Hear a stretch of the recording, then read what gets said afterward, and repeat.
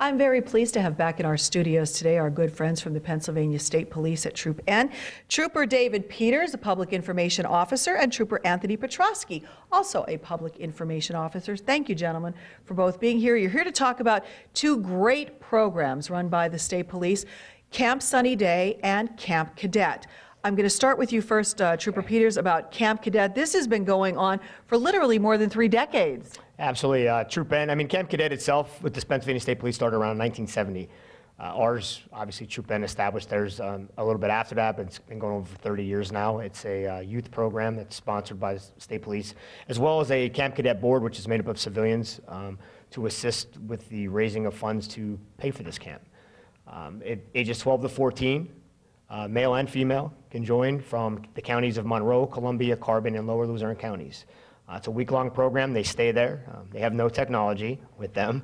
And they kind of learn a lot about law enforcement and state police training in more of an education-based atmosphere. Now, this is taking place this summer, July 15th through the 20th, but you're already taking registration. Yes, right around the first of the year, we open the application period.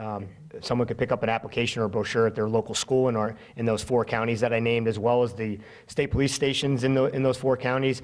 They can also get it online at the Pennsylvania State Police website. They type in click on Troop N, and then scroll down to Camp Cadet to be able to find the application there. And they can also print it off of the Troop N Camp Cadet Facebook page. All they need to do is fill it out, mail it back. They'll be registered, and then they have to go through a selection and interview process. All right, that's a wonderful program. We've covered many events for years, and really one of the best things in this area.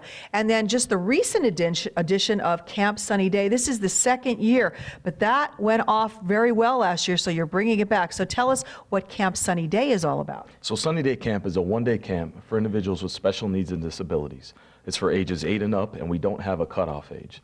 Last year was our first year running this camp, and it was a huge success. We're hoping to make it an even bigger success this year. It's going to be held at Pocono Raceway on May 12th, Saturday, May 12th, with a rain date of Saturday, May 17th. It's a huge, huge program for us at Troop N. It's becoming a statewide program in the state police, and it's very humbling. It's a lot of fun. What was your reaction when the children came last year for the first time? They couldn't stop smiling. To be able to have all of these assets that police, not only the state police, but other police agencies have to offer, and to have that at their fingertips for them to take pictures and, see them with their families and just try some equipment on. They didn't stop smiling the entire day. It was a lot of fun. Do you think you also inspired these children to believe they can do anything and maybe they'll be a member of the state police in the future? Absolutely. The sky's the limit for these individuals. They're always happy, they're always smiling, and that rubbed off onto us.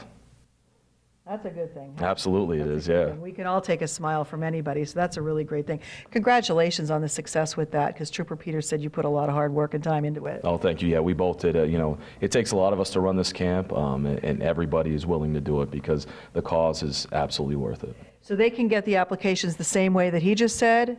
They could go right onto the Troop N Camp Cadet Facebook page or sunnydaycamp.org and click on Troop N, and it'll bring up registration. Is there a deadline? Registration, the deadline is April 6th. Okay. Yeah, deadline is April 6th for that registration. All right, very good.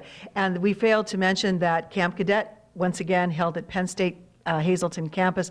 That's a great atmosphere. You have the pool, you have everything there, a lot of great facilities. You bring in a lot of really interesting programs for these kids. Absolutely. Pretty much a lot of the things that you see at Sunny Day, those individuals at Camp Cadet will see over a week-long period. Mm-hmm. They'll have an opportunity to interact with our horses, our SWAT teams. There's also some information that they need to learn about internet safety and drugs and gangs, which have become an unfortunate part of our society.